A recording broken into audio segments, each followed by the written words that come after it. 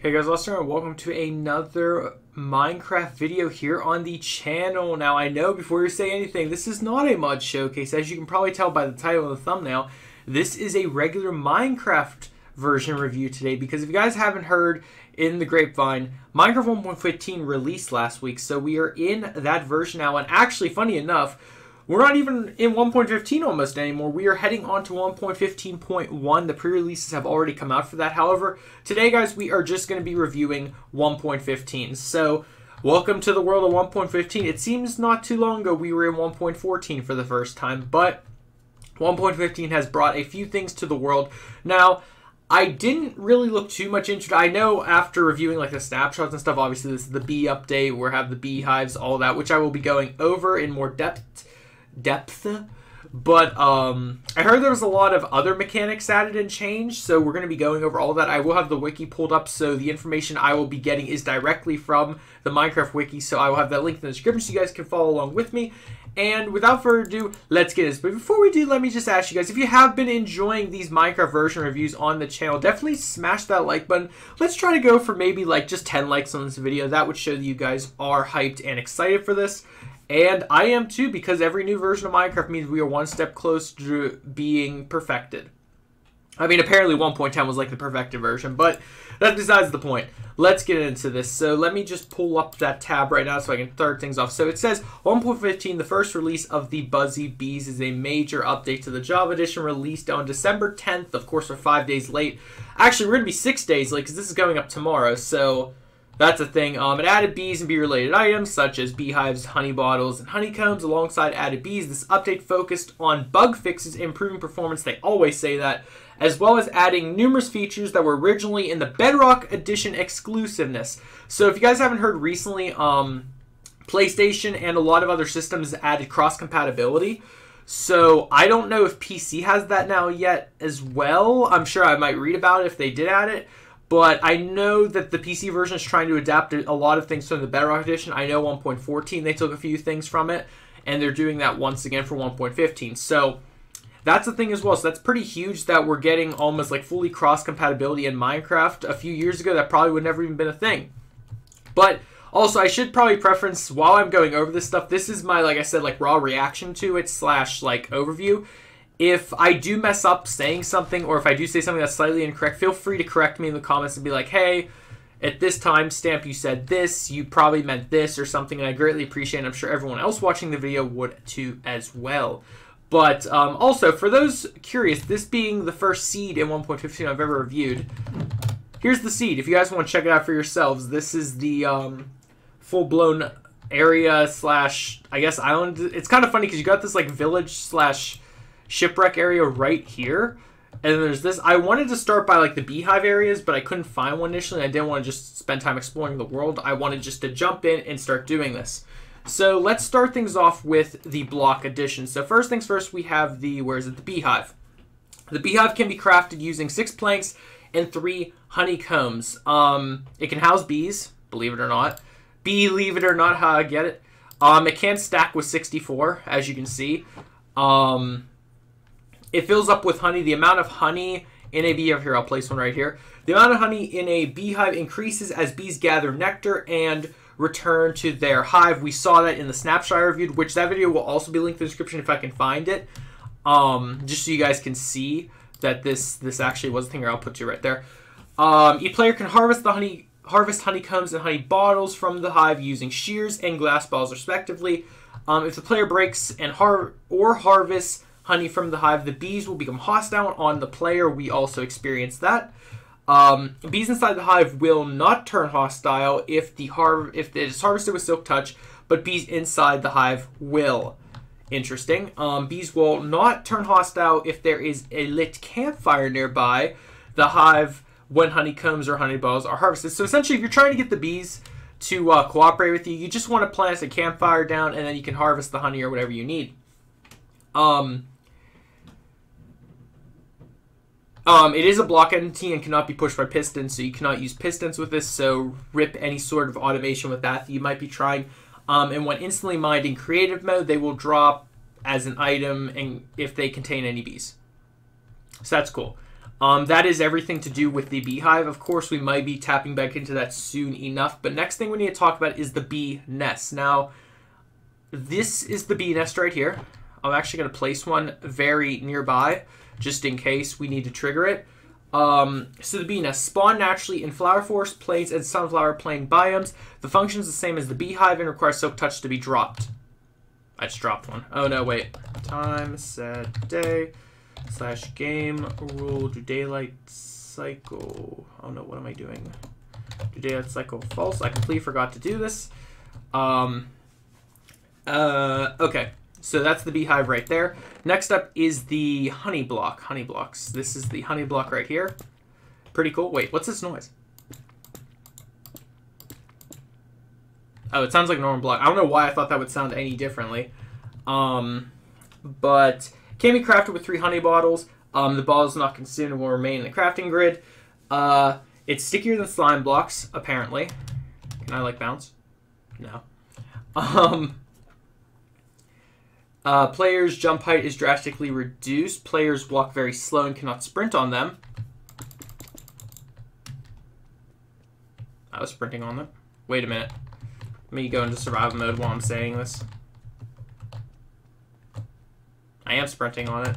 Okay, interesting. Again, I know already since the patch, like 1.15.1 is coming out, there probably is some glitches already that will be fixed, but apparently you're not allowed to sprint on them, according to this. An effect also works as though like non-full blocks like carpets and slabs. Not sure what that means. When a honey block is pushed or pulled by a piston, it attempts to move all adjacent blocks the same direction. Interesting. Works the same as any slime block. Honey blocks do not stick to slime blocks. That's another thing I was trying to... Oh, I get it. I get it what's saying. Never mind. I get that. If an entity is on a honey block and is pushed by a piston, the entity will be removed with the honey block. Will be moved with honey block, I should say. Entities touching the side of the honey block slide down slowly, and landing on a honey block reduces fall damage.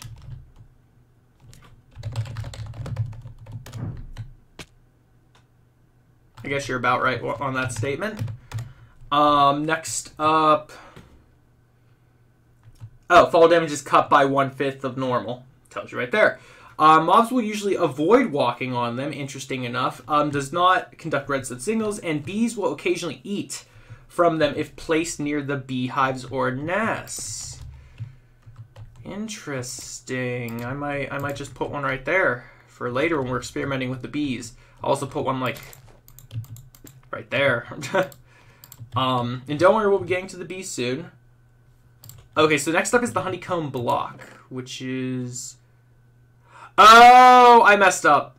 This is the honey block. This is the honeycomb block. Someone's probably yelling at me right now. Oh, no. Okay, so what I've been talking about this entire time is this block. Now, because this actually looks like a slime block and... Yeah. I'm sorry. I messed that up. This is the honey block that I was just talking about. The honeycomb block. What's the honeycomb block do? Can be crafted by 4 honeycombs and is purely decorative. Just let me just give me a second. I have to.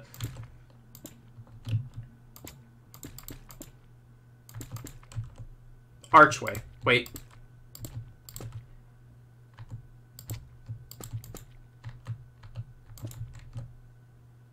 I made a tent. Like a 1 block. Ignore me. Okay.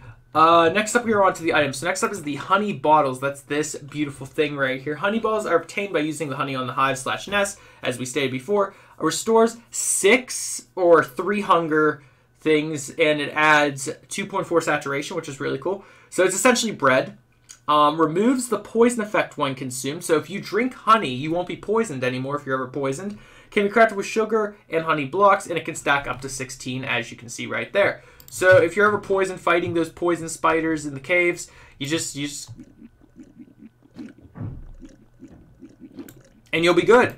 So that's all you need to do with those. So that's really cool, and I like that. The honeycombs, which are these right here, honeycombs can be obtained by using shears on the beehive/nests, and can be used to craft beehives and honeycomb blocks, as we saw. Finally, spawn eggs, the bees. I actually forgot to grab them, so let me do that. So the bees. The birds, the bees. Let's grab one of them and talk about them. So the bee being the only mob added in with this version. I know some people are upset with that, saying like, oh, you spent literally like 6 months working on this version and you added a bee. We have to understand how Mojang is working now with their versions is they're making like multiple versions at a time and then just releasing them over a straight period. So to my understanding, 1.13 and 14 were made together and then split in half. I think 1.15 and 1.16, which is that Nether update that we saw whenever they posted that video showcasing it, I believe those were meant to be not meant to be together, but they were made together and then they split them in half. I don't know entirely what the reason for that all is, but you know what? Let's get some bees in here. So let's spawn in these lovely little critters. Let them do their thing. They can explore around. So the bees. Bees have 10 health or 5 hearts. They live in groups near hives and nests. If a bee does not have a home nest, it will wander until it finds one. How do we already have a baby bee? Did I accidentally do that, or did that just happen? Anyway. They can hide inside hives, maximum 3 bees per nest. When attacked, all bees of the same hive will try to attack the original attacker. The same happens if their hive or nest is destroyed. Placing a campfire, we already talked about that, will make them passive. They can have an Did he just eat that? What happened? I heard... Oh, he went in here. That's what happened. They can have an anger data tag, which defaults to 0. That's interesting. So... I don't know if that means, like, it's an effect that they get, like an anger effect, or if that's actually just the programming. When the bee is attacked, this tag will last around 700 ticks. So that's like 700 seconds, the bee will be angry. When they attack, they give poison, ironically what the honey is for, to the target for about 10 seconds, and then they die 50 to 60 seconds after attacking, similar to how bees work in real life. When bees attack the player, their eyes turn red. So, as you can see, this bee has blue eyes. He's cute and adorable, and he's not going to kill me. They are affected by Bane of Arthropods enchantments. So, finally, the Bane of Arthropods enchantment has something to gain other than the just killing spiders. As we've seen in the past, that's always been the kind of shtick with that, is you only need Bane of Arthropods or spiders, otherwise it's useless. We have another thing that Bane of Arthropods affects now, bees. They can be bred using any type of flower, including wither roses. Of course, the wither rose, the dreaded flower that I never actually got to play with much in 1.14. They will follow any player holding a small flower. If the player holds still, the bees will hover around them. Oh, if the player holds still, the bees will just kind of, yeah. Oh, look, they're pollinating. Look at them go. If you guys remember how it kind of works, I think I'm about to go over it, but the bees, they go to the flowers, they collect the pollen, then they actually go back to beehives and then take the pollen there and make their honey. It's really cool, and you can tell when they have the pollen on them because they have those little white particles on their butts. It's really cool. Where was I? Okay, they will hover around flowers and will enter a pollinated state, quote-unquote, like I just talked about. When pollinated, the white particles. The bees will also have its texture changed to include the dots similar to the pollen particles. Like, again, like I've been saying, look at them go over that flower. Oh, and then the baby one just kind of stole that show really quickly. Bees will try to pollinate wither roses despite the fact they are harmed when affected by the wither. That's really cool. So, like, if there's a wither rose, the bees will still try to pollinate it even though they're going to get the wither effect. That is so... I don't know if that's the coolest thing, but it's, yeah. When they pollinate flowers, a small popping noise is heard. We actually did hear that. They will return to their nest in their pollinated state. A pollinated bee can accelerate the growth of crops and sweet berry bushes. It passes. So if bees are actually around your crop fields, it will make crops grow faster. So this is actually another way other than bone meal to make crops grow faster these days, which is really cool if you think about it. Is this guy without like a home? He's just kind of sitting here. That's actually really cool. After enough bees enter the bee nest in a pollinated state, the bee nest will be filled with honey. They also will try to avoid water. Bees don't like water. For obvious reasons. And being killed by a bee sting results in a new death message. Player was stung to death. So there's actually a new death message now. It's really cool. Now, I don't know what happens if it starts raining. It doesn't actually talk about that. / weather. Thunderstorm. Let's see what happens. Alright, so we have a thunderstorm. Are you... They're not dying, it seems, but they are trying to get into their homes. Okay, very good to know. Weather, let's turn it back to clear. Alright, that is good to know that happens. I don't know how many bees are in these nests now. Can I, like, check? No, I can't. Wait, can I Control V and check?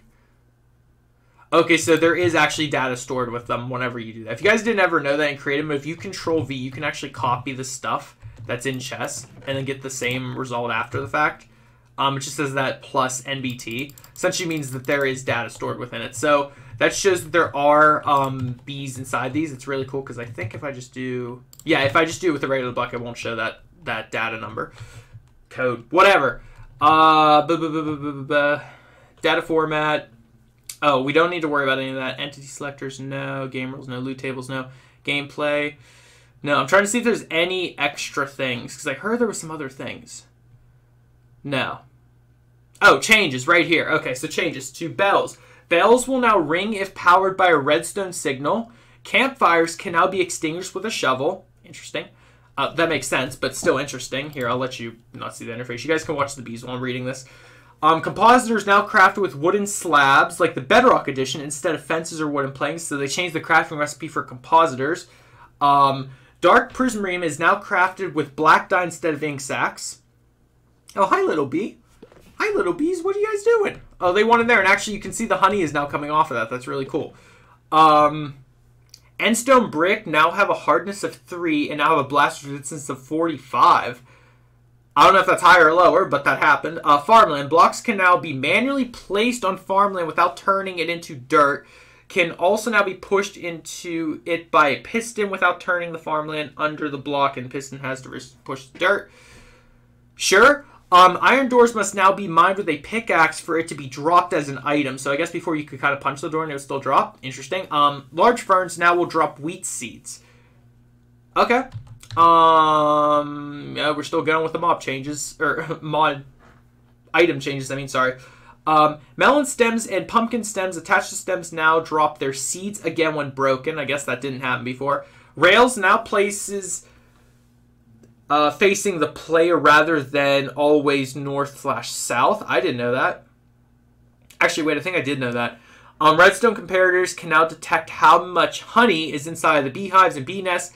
The output strength is equal to the amount of honey in the hive. Scaffolding increased scaffolding burn time when you use the fuel and furnace. They can smelt now 2 items rather than the 0.25. Stripped wood can now be crafted out of stripped logs. Speaking of stripped stuff, I noticed in creative mode, now, I could be wrong about this, but I swear in 1.14 they did not show you the stripped blocks in creative mode, but now they are. Yeah, we just said that. Okay, wet sponges now dry out when placed in the nether.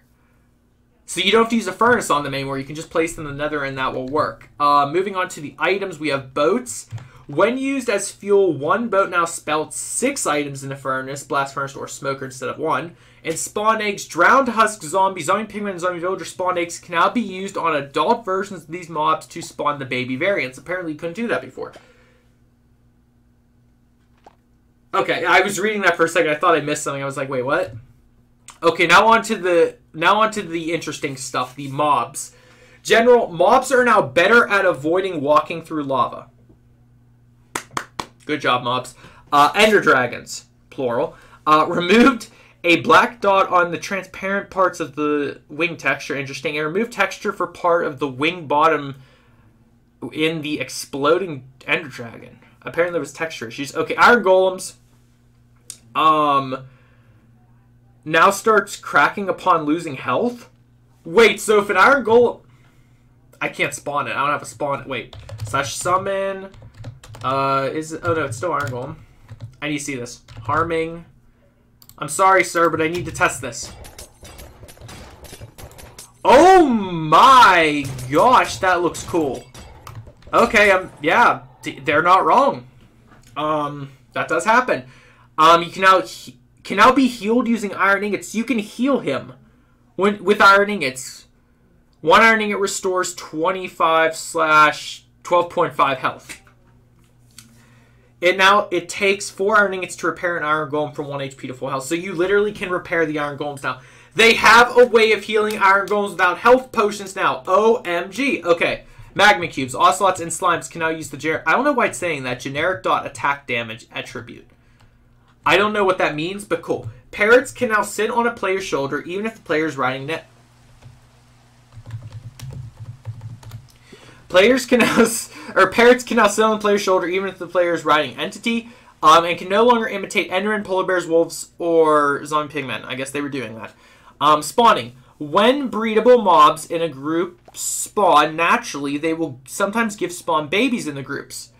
It has a 5% chance of happening with foxes, cows, pigs, sheep, and chickens. A 10% chance happening with wolves, llamas, and horses. Interesting. Apparently that wasn't a thing before. Oh, I see the bees are out again. Villagers. The nitwit villagers no longer have a leveling gemstone on their belt. Okay, that's fair. Zombie villagers that were converted from villagers can no longer despawn. I thought they fixed that in 1.14, but okay. Foxes now spawn in all taiga variants. Good, because they were rare as heck to find. For non-mob entities, dragon fireballs, the texture has been changed, and experience orbs now appear in the same location as the loot when the entity is killed. So I guess before, like how they just kind of spawned anywhere, they now have to actually spawn there. World generation. Oh boy, we're getting into the deep stuff. For trees, birch trees generate in dark forest biomes once again. Apparently they didn't for a while. I see them. Yep, there's one literally right there. Birch forest. Huh. I guess they're right. That didn't happen for a while. Okay. And what else? Sweet berry bushes can now spawn in the giant tree taiga biome as well. Good to know. Trying to see, is there anything else? I think everything else is kind of self-explanatory. Again, you guys can look. I'm just kind of skimming through it to see if there's any other things that they've done. You guys can look through everything. I'll read a few of the fixed issues. Apparently, they fixed 303 issues. I'm just going to pick one at random and just read it. Yeah, as you know, every time there's a new version, there's always a billion issues that they fix. Okay. What's this? Banners do not move in wind when over a certain time value of the level data. Cool. What's this one say? Shooting an enderman with the bow and arrow or trident will play error, trident, collision sounds, and subtitles.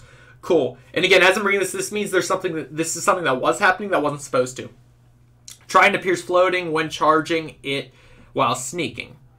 Alright, you heard it here first, folks. They fixed that too. I'm not gonna read over everything, but that's pretty much it. They do have at the bottom of their gallery a few screenshots of people using the different beehives. I might actually snag one of these for the thumbnail. I'm not sure though. We'll see. But yeah, that's about gonna do it for this Minecraft bee update. Of course, if there's any major changes in 1.15.1, I will still probably cover it. If it's like literally just bug fixes, I'm not going to. But if they change anything in terms of mechanics that I've gone over, I probably will. But again, guys, apologies for this video going out almost a week later than the update itself, but I still wanted to cover it. I know all the bigger YouTubers have already done it, but I still wanted to cover it for you guys, for those that are just watching my channel. But that being said, though, guys, let me know in the comments down below. Are you excited for this bee update? Are you more excited for the Nether update? Or if you think this update should never happen, let me know. I'm curious to see. And I'll catch you all in the next video. Goodbye.